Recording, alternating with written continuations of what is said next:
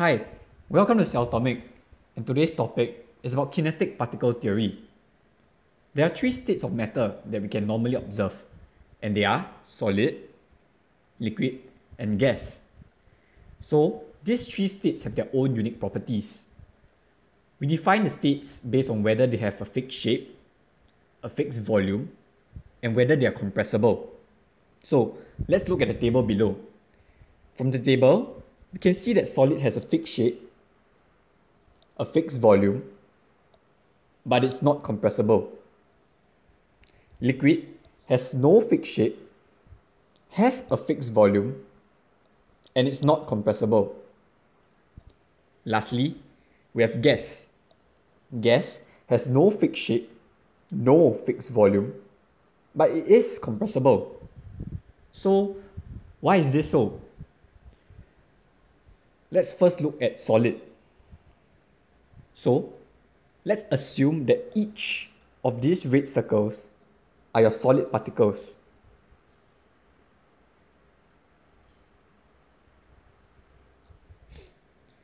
We can see that the particles are packed closely together and in an orderly fashion.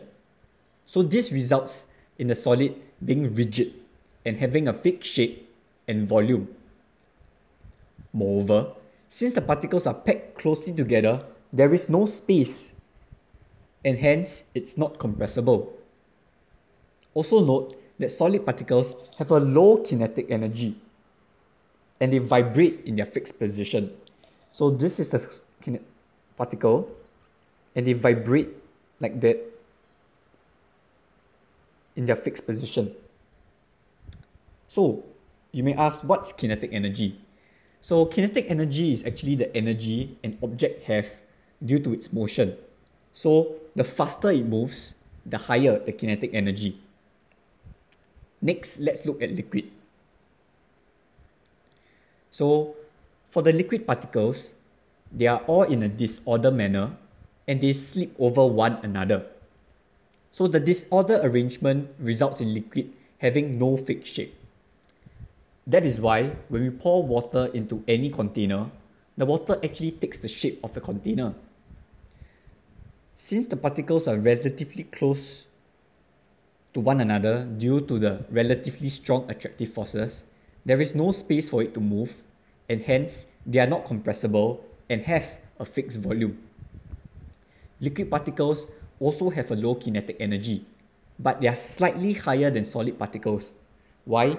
Because since they can slide over one another and not vibrate, the higher the particles move, the higher the kinetic energy. Last but not least, let's look at gas. So gas particles have high kinetic energy. They move around at high speeds. The gas particles have weak attractive forces. So that's why the particles are all so far apart. And due to them being far apart, there are gaps in between the particles, and thus that's why they can be compressed. And this is also the reason why gas particles do not have a fixed shape and volume. Now, let's move on to the change in state. So there are some changes in state, such as melting, boiling, evaporation, sublimation, condensation, and freezing. These changes in states are actually due to a change in energy. So let's look at the temperature time diagram. As the temperature increases, let's use red arrow to show the increase. The particles move from a solid to a liquid, which is melting, and then from a liquid to a gas, which is vaporizing. As the temperature decreases, let's use the blue arrow, as they decrease, the opposite happens. So gas turns to liquid, which is known as condensing, and then from liquid to solid, and this is known as freezing. So we can see that at these 2 points, here and here, there are actually a mixture of two states. At the melting point, we can see that either melting or freezing is taking place depending on the situation. So if it's an increase in temperature, it's melting, and if it's a decrease in temperature, it's freezing. And at the boiling point, vaporizing and condensing is taking place, also depending on the situation. However, for some objects, such as carbon dioxide, CO2, they do not have a liquid state. So instead, the solid, also known as dry ice, sublimates from solid to gas immediately. And this entire process is known as sublimation. So you'll be wondering how the particles actually change from a solid to a liquid. Let's use melting as an example. So we know melting is a change from a solid state to a liquid state. For melting, as you add in more heat, so let's use red arrows again for heat. As we add in more heat into the solid particle, for example, this is ice. As the temperature increases, the kinetic particle of the energy also increases. So, for example, at first, the particles just vibrate slowly. But as you add in more heat, they start to vibrate more and more.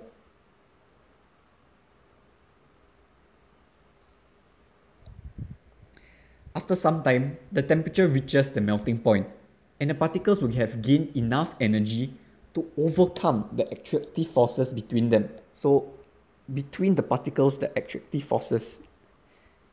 But once they reach the melting point, they have gained enough energy to overcome these attractive forces. So, the solid particles, which are originally packed closely and in orderly fashion, start to overcome these attractive forces and begin to slide over one another. And that's when the state has changed from a solid state to a liquid state. When encountering problems like this when asked to explain, we can use these 4 steps to explain how the substance has changed from one state to another. So first we have to look at the temperature. Is it an increase in temperature? Has heat been added? Or has heat been taken away? So what's the change in temperature? An increase or a decrease? Next, we need to state how the change in temperature affects the kinetic energy. So if heat is added in, the kinetic energy increases. But if heat is taken out, it loses energy instead. And then thirdly, we state the change in the properties of the particle. So for a solid state, it's packed closely together in an orderly fashion. But after that, it changes to a liquid, which is a disorderly fashion, but the particles slide over one another. Or from a liquid, which is a disorderly manner, to a gas where all the particles are all far apart. And then lastly, we state the change in state. So whether was it a solid to liquid change, or was it a liquid to solid change, or was it a liquid to gas change, or a gas to liquid change? So answer accordingly to the question. So you can try these particular steps for change in state, such as freezing or boiling. So there are also times where the question will ask you to determine the state that substance is in. So they will give you the melting point of the substance, they will give you the boiling point of the substance, and then they will give you the temperature that the substance is in. So for example, in this case, compound X has a melting point of negative 35 degrees and a boiling point of negative 10 degrees. So the first thing you do is actually draw a number line, and then after that you write the information that is given. So we know that the melting point is negative 35, so we put negative 35 here, and we know that the boiling point is negative 10. So we put negative 10 here.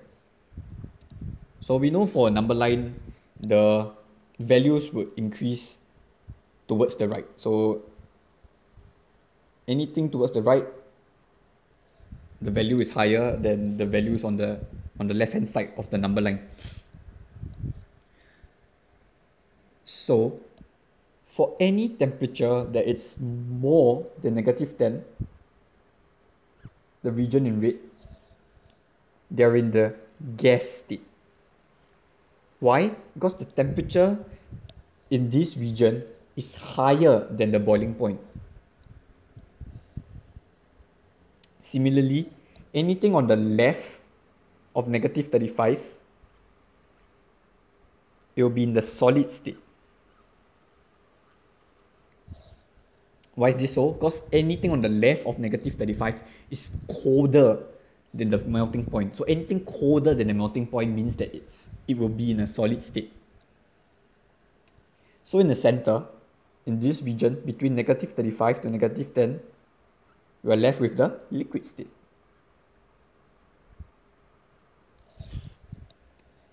So for example, if the question were to ask you to determine the state of the substance if it's at 0 degrees Celsius, let's start with 0. So we know 0 is a larger number than -10, so it's somewhere around here, 0. So for 0, it will be a gas. Compound X will be a gas.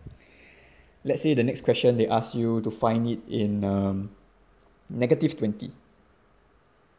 So we know -20 lies between -35 and -10, around here, -20. So in this case, compound X will be a liquid. And last but not least, let's say if compound X was in a region of -50 degrees Celsius. So -50 degrees Celsius, it's lower than -35. So let's say -50 is around here. So in this case, compound X will be a solid. So by using this method, this temperature line, we'll be able to determine the state that a compound or substance is in when they give us the melting point and the boiling point as a reference.